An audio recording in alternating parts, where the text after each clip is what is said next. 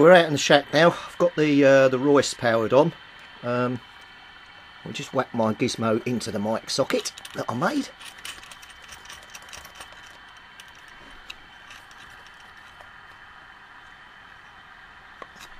Seems to have gone in there. Okay. So that's nicely sitting there. Got the little unit sitting there. So, I hope you can see that now. So I've got the radio set to USB on the mids, channel 20. So we'll turn the unit on over here.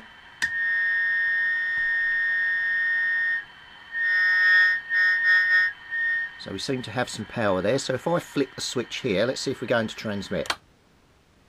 Which we do. Oh well, and you can see the needles moving there. So that's good, up and down. Then I've got one signal, no signal. So I'll put one signal on, one signal off, one signal on, one signal off. So according to the instructions, I think I've got to do a bit of tuning. So let's take this out of TX. So you can see we're in TX. If I flick the switch on my little perf board, it takes it out. So everything at the moment seems to be working. I'm well pleased with that. So you can see the TX LED here. Move the switch here. TX off. TX on. TX off. Perfect. Right, so let's get inside the little oscillator unit here, and according to the instructions it says using the unit, make a connector, switch the oscillator with just one tone on and the level control to about 1/3 clockwise.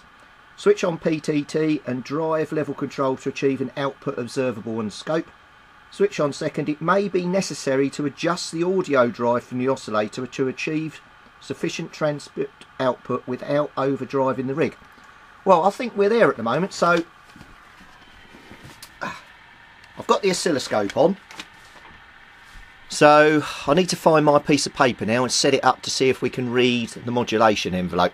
When you look on the internet, there's a lot of people on there that go on there and say, oh, this is the modulation and you don't want flat top in it, but they never post what you actually set your oscilloscope to actually read the modulation envelope. And for me, that's the most important bit. And I've emailed a couple of them, or contacted a couple of them and said, what settings do you do? And they're really vague. So another output of this video is I want people to see what you set your oscilloscope to actually be able to see the modulation envelope, because it's taken me ages to figure this out.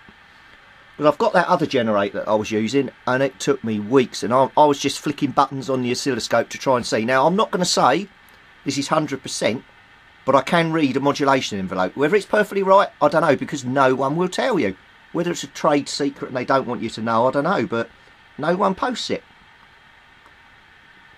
Got a cup of tea on the go. That's a little pause there. I'm having a slurp of tea. Right, let me get the oscilloscope set up and then we'll run through what I've set it to. So I'm running a Philips PM3217 50 MHz oscilloscope. It's a 2-channel A and B.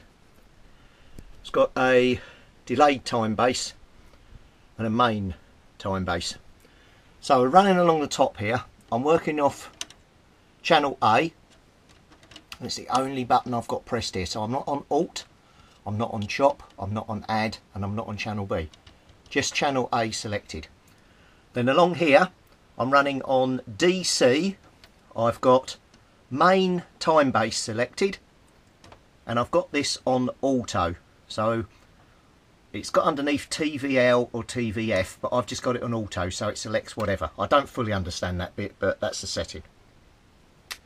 Then coming down to my channel A, I've got channel A set on 5 millivolts per division. Okay. Channel B, although I'm not using channel B, I've got that set on 1 volt. The delayed time base, again, although I'm not using that, I've got that set on 10 microseconds, and I've got my delay time up here set to 6. Okay, and last one on the main time base, which I am using, I've got that set to 2 ms, so 2 milliseconds microsecond. I don't know what setting that is there. And then I've got a row of push buttons along the bottom here. So on channel A, I've got this set on AC because the button's in. Channel B I've got set on AC, although I'm not using it. Delayed time base I've got set on channel A. And main time base I've got set on channel A. And then what I do is when the signal's floating across the screen, I turn the hold button until I stop it going from right to left, until it freezes on the screen and sets it in. And that's the settings that I use on my oscilloscope. So hopefully you've got all those down. If you haven't got them, play the video back slowly and write the settings as you go, and then transfer them across to your scope. And hopefully, if you get one of these units, you'll be able to get the main time base on there. Well, I've just been in and tweaked a couple of the little pots just to see if I could improve on that signal. And I have. I've got a lovely modulation envelope on there now. As you can see, that is perfect. You can't get any better than that. So this is a lovely little piece of kit. I would highly recommend that. It's running off this 9-volt battery. Easy to build.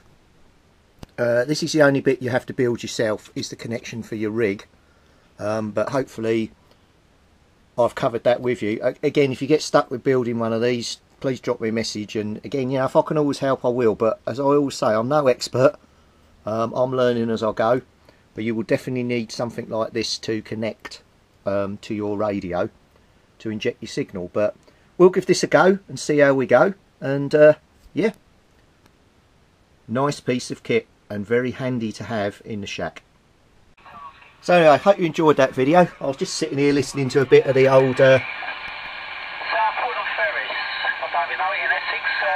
Sunday morning net going on.